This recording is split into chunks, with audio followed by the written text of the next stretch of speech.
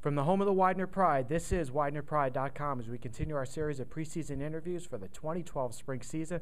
I'm joined by women's track and field and cross-country coach Kevin Cunningham. Coach, thank you for joining us. Thank you. Let's talk about your team this year. You look at your sprinters. You got Brittany Deal, Darcella Llanos, Maddie Katuna, among others. Just talk about the sprinters and how they're going to do this year. Absolutely. We're really looking forward to a strong season for the sprinters.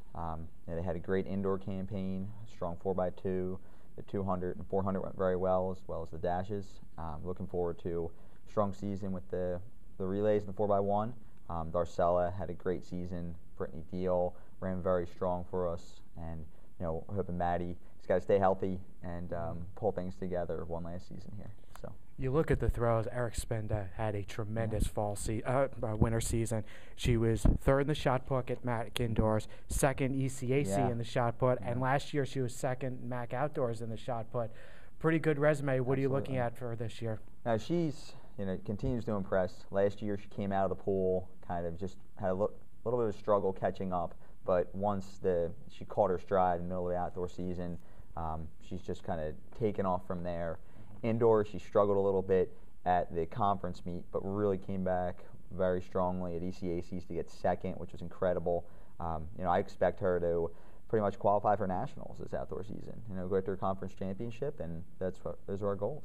So now you look at the distance runners. Kelly Medendorp has had a year and a half, great year and a half for you so far, and Ashley Callahan's also done very well for you. Just talk about them and what they mean. Kel and Ash, there are two leaders in our distance group. Ashley just had the best season of her collegiate career indoors, and we're really looking to, again, just stay focused, stay healthy, and parlay that into a great outdoor campaign. And with Kelly, again, she just continues to improve, working hard, and great things are going to come of her from this outdoor season again. She had a fantastic campaign last outdoors, the 5 and the 10, and a lot of weight is riding on her shoulders for this season, and I think she's really going to jump into the opportunity. And you look at your jumps, Kayla Thomas, definitely a factor for you, among others. Just talk about your jumps team. Yeah, the jumpers have turned into a very deep group of athletes. Kayla Thomas is, one of our top athletes right now. She did very well in the pole vault indoors as well as the triple jump. We have two other freshmen, Devin Fiore and Amber Char in the vault, as well as Colleen Spiller and Audrey Calkin in the high jump, with Victoria Batter in the multis. So it's turned into a very good group, and we're really looking for some positive results outdoors. And I think that the way we performed indoors, it's just really setting us up for a nice outdoor campaign.